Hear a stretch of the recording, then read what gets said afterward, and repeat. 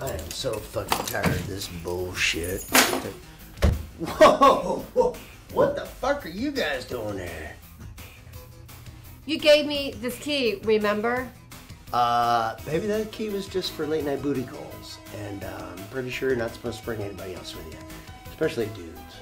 Well, that hasn't happened in years since you've had those girls floating around here.